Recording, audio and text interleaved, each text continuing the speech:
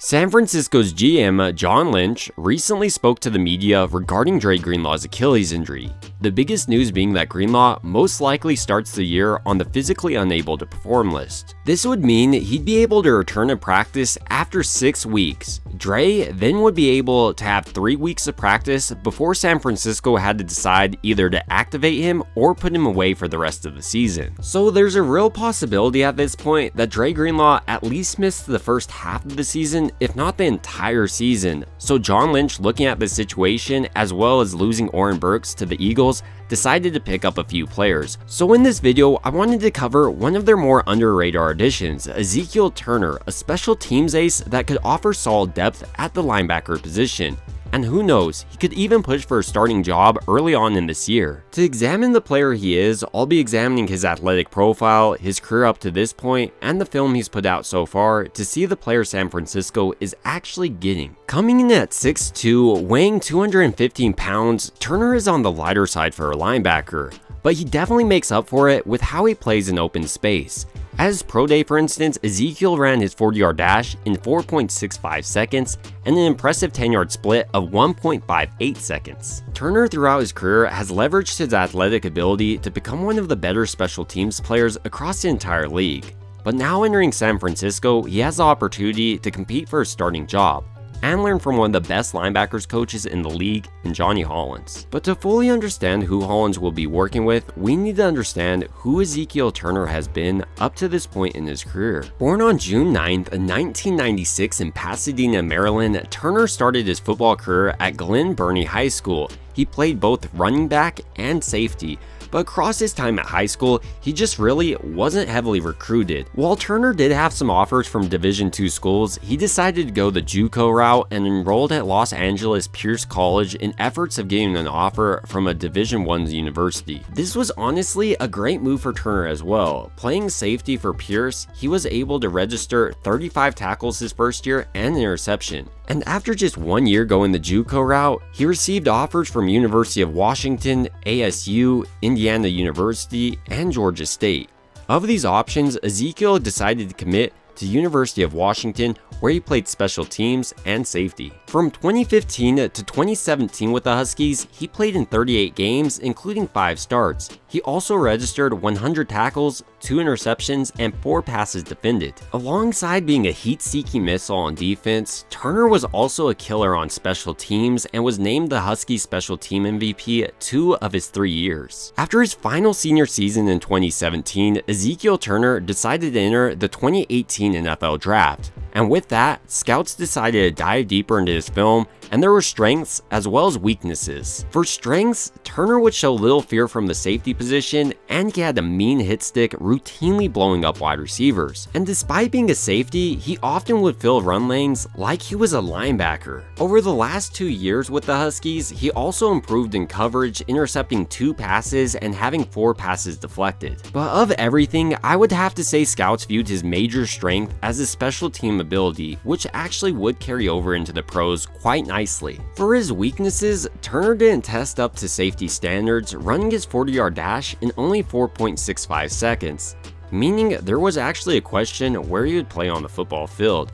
He wasn't necessarily a safety, but he was a little bit too light to be a linebacker. He also only started 5 games across his course of his career with the Huskies. I do want to throw in the fact though that he was behind Budda Baker, an all-pro safety in his own right. Regardless of these concerns, the Cardinals saw a special teams ace that could potentially convert into a linebacker. So they decided to sign Ezekiel Turner as an undrafted free agent after the 2018 NFL Draft. From 2018 to 2023 with the Cardinals, Turner continued his special team dominance we saw in college. As a rookie, for instance, he finished 3rd in the league with 16 special teams tackles. This year, he was named to Pro Football Writers' American All-Rookie team as a special teamer.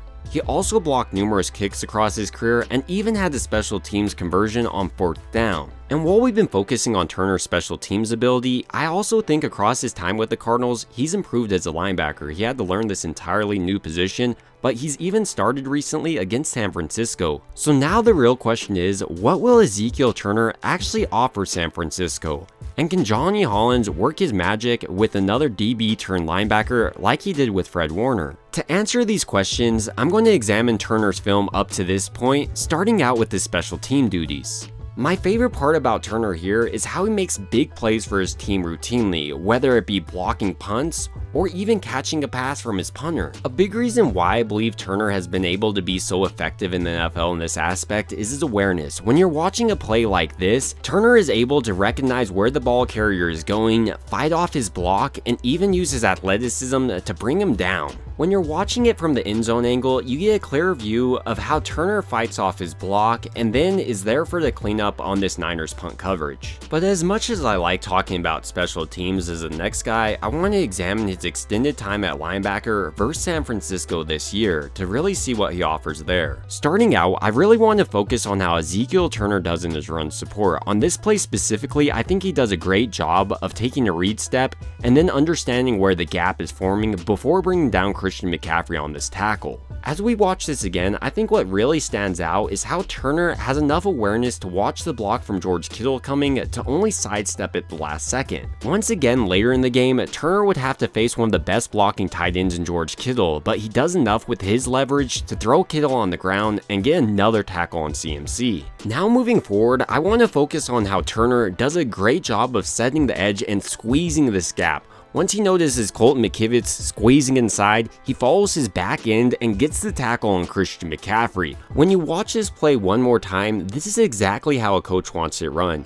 He squeezes the gap, ensures that Christian McCaffrey isn't just going to run right off the tail end of Colton McKivitz, and then once he sees Christian McCaffrey coming at him, he blows up this play. Even on a play like this, I think that Turner does a good job of showing off his vision. He takes his read step, he understands actually where Christian McCaffrey is, and that's why he threw Williams to the side, and he actually stopped CMC before getting inside the end zone. But as we all know, there's a lot more to linebacking duties in the modern NFL than just stopping the run. You also have to be adequate in your pass coverage against tight ends, running backs, and even wide receivers. So let's take a look how the former safety did in his coverages against San Francisco's electric front. For one, I think Ezekiel Turner is much better in zone coverage than man-to-man coverage. On this play specifically, I think he does a great job of reading Brock Purdy's eyes and understanding the routes developing around him. He jumps George Kittle's route to really take away that option. And once there is a completion to CMC, he does a nice job of helping with the open field tackle.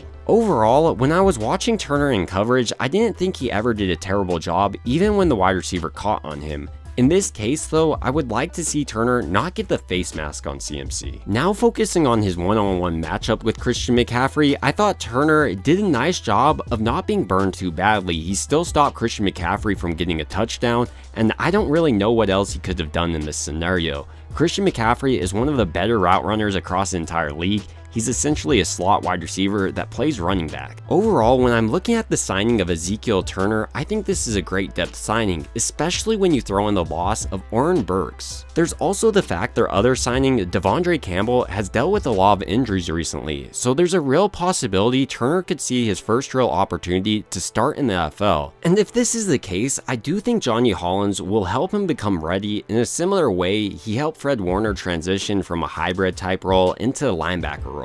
But even if Turner remains a special team ace, that's a big win for San Francisco, who need to replace a guy like Oren Burks. But ultimately, these are just my thoughts of the signing of Ezekiel Turner, and I'd like to hear your thoughts down below. It would also mean a ton to me if you liked and subscribed, and as always, I hope you guys have a great rest of your day.